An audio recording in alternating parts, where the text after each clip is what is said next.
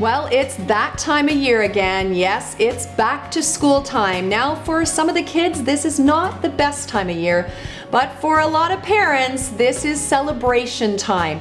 But you know, a lot of the kids are experiencing a lot of concern and nervousness. Perhaps it's their first day of school, or they're heading to a new school, or just the reality of getting back into routine. So talking about stress and the whole back to school is an important topic. So I'm excited to have with me a good friend, Victoria Resendez, naturopathic doctor, to talk about this with us because she knows firsthand, after seeing a lot of families in her clinic, how this can have an impact. Welcome, Vic. Thank you. So, nervousness. Everybody's got the jitters heading back to school. I remember those days. I do too. So do you have anything that we can share that would be helpful for parents and the kids for this?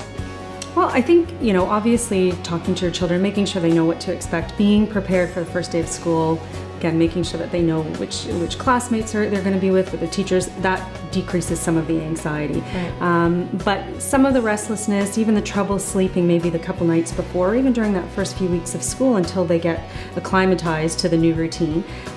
Something great that I will often recommend to patients, my little patients that come in, is the Quietude by Boiron.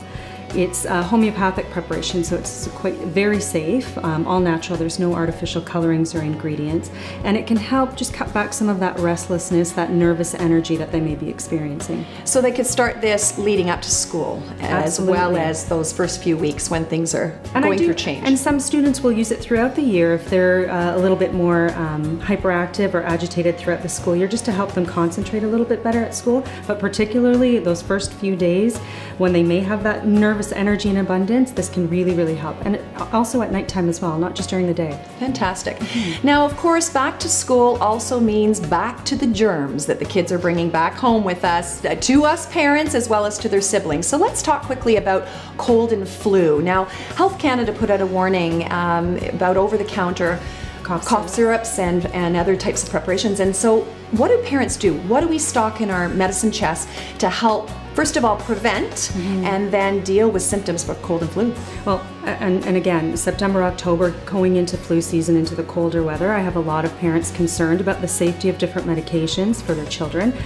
So again, doing a homeopathic, which is safe, which is gentle for children, infants, up until adulthood actually, Boiron carries lines of immune or symptom fighting products. So looking at perhaps just cold and flu prevention, again, best tackling these things as soon as symptoms start showing, is something like Oscillo. Right. Okay.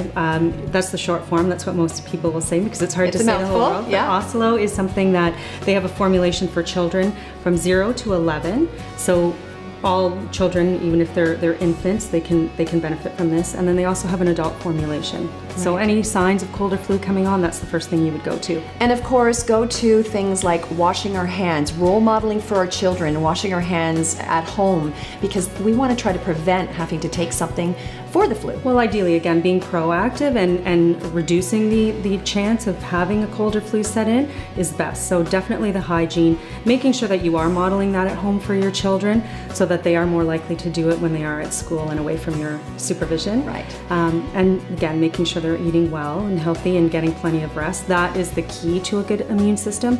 But when things come up and you have to be reactive in terms of responding to symptoms, there are safe ways of doing it, again, and not necessarily going to pharmaceutical medications.